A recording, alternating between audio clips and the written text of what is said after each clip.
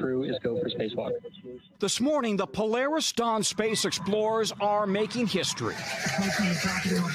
Stepping out of their SpaceX Dragon capsule. EV1 is go. For this record-breaking voyage, it's the riskiest maneuver yet.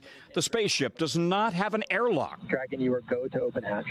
So the crew had to decompress and open the entire capsule, bleeding out oxygen, all 4 members of the crew suited and exposed to the vacuum of space.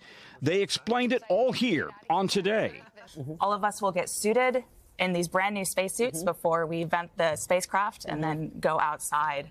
Billionaire entrepreneur Jared Isaacman and SpaceX engineer Sarah Gillis venturing outside the capsule and relying on their new slimmed-down suits only attached to an oxygen line. The mission also puts those spacesuits to the test for potential future SpaceX missions to the Moon and Mars. Preparing for this moment in a pre-breathe process, the astronauts had the nitrogen removed from their blood, avoiding decompression sickness, the same illness that can affect scuba divers.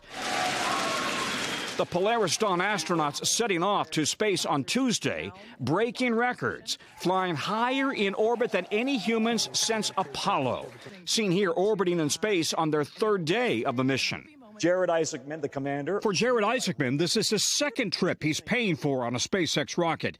He told NBC News earlier why this mission is so critical. We're doing things that haven't been done in, a half a century. And the idea, hopefully, is we learn a lot from it. Before this historic spacewalk on board the Dragon capsule, crew member Anna Menon hosted a very special story time. Gather around, my sweet dragons. Your mama is back. The SpaceX medical officer read her book, Kisses from Space, to a select group back on Earth, including her own children and children with cancer. Proceeds from the book will benefit the St. Jude's life-saving work. Higher and higher, we rose to the sky. For the Polaris Dawn crew, this mission is about more than distance. It's about connection. Yeah, they've done that. Okay, live images right now, and the images are changing fast, but the crew is now back inside their capsule. You can see they are still all suited up right now because they are still exposed to the vacuum, or at least trying to repressurize, I should say, the spaceship itself.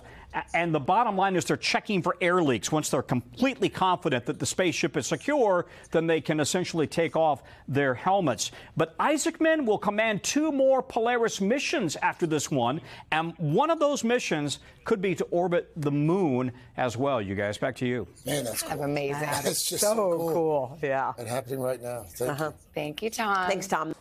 Hey, thanks for watching. Don't miss the Today Show every weekday at 11 a.m. Eastern, 8 Pacific on our streaming channel, Today All Day. To watch, head to today.com/allday or click the link right here.